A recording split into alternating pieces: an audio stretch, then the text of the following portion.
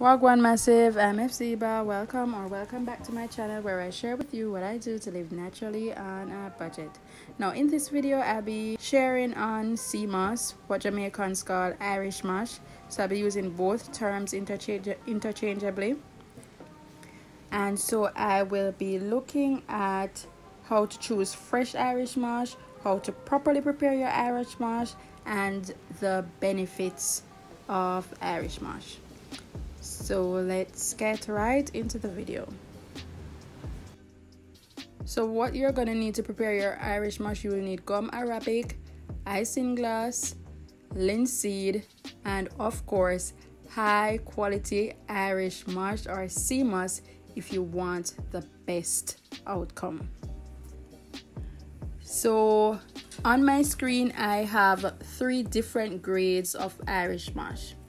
To the left I have the hybrid, in the middle I have the very low grade of Irish moss, and to the right I have the very high grade or the premium grade of Irish moss, and that is what you want. But if you look at the color of the premium grade Irish moss, you can see that it is actually deteriorating, it is going bad, and so you really don't want to have that kind of Irish moss. The color should look like those two to your left. So what I do first and foremost is to wash my Irish moss in running tap water to remove the sand and sediments from the sea. So what you're seeing in the pot now is the hybrid Irish moss. So this is not the original Irish moss. I'm going to show you the difference with both the hybrid and the original Irish moss.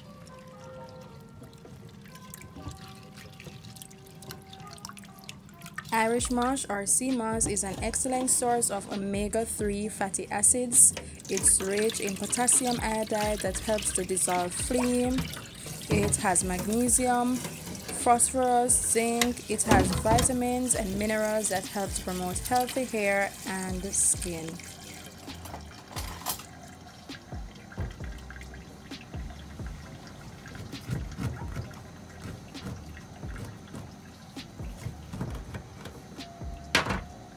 So what the water actually does is to rehydrate the moss. So you can see in this section of the video that the moss has been rehydrated. I'm showing in this section stones from which the moss has been pulled, and it was pulled up with a stone. So you want to ensure that you remove all of this. I ensure that I strain out the sandy particles, because the original grade of Irish moss that is pulled from the sea, it will have a lot of sediments, as you see settled in the bottom of the pot here. And I just gently swish it around.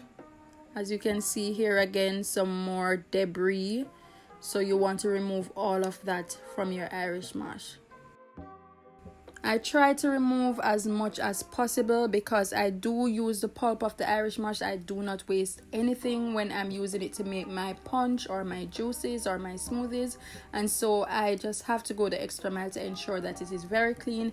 And that's just also one of the reasons you want to prepare this yourself, because not everybody's gonna put in the effort to ensure that the Irish moss is this clean before they sell it to you. So as you can see, there's more debris, and I'm just taking my time to go through and just to remove all of that.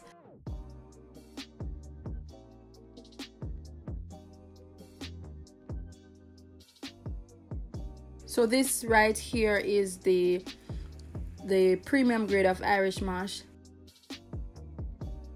and that is the hybrid grade of the Irish moss.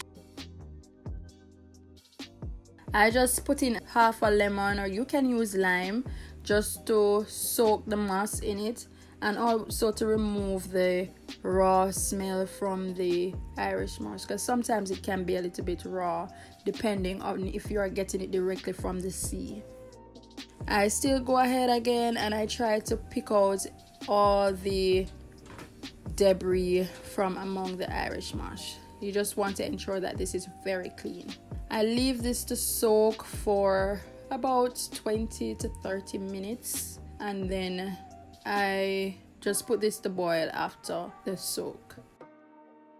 So now what I do is to add this to the pot. You can see the isinglass on the top, and I just add my gum arabic, and I also add my linseed. If you don't have linseed, you can always use linseed powder or flaxseed powder, whichever you call it.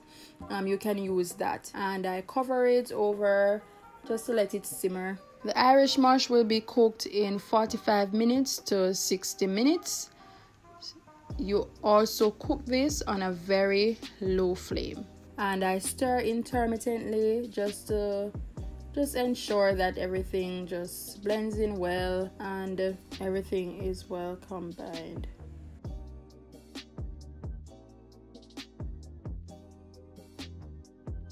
You can see where the Irish mush color has actually changed. It is becoming more transparent, and this is when you know that your Irish mush is ready.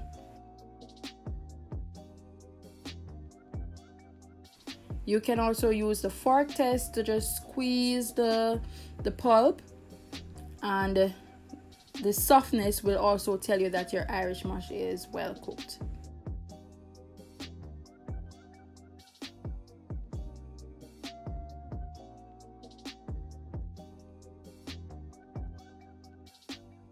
Now the mixture, once it cools down, it's going to get very jelly. It's going to be very thick. So you don't need to use a lot of Irish mush. You can use like about 3 ounces to a liter of water. You store this in the refrigerator. It will take a while before it starts going bad, so your Irish mush is good in your refrigerator for up to 30 days. And that's it. So I've come to the end of the video. Please remember to subscribe to my channel. I need to get to that 100 mark. Remember to subscribe, and also share this information with your friends and give this video a thumbs up. Thank you.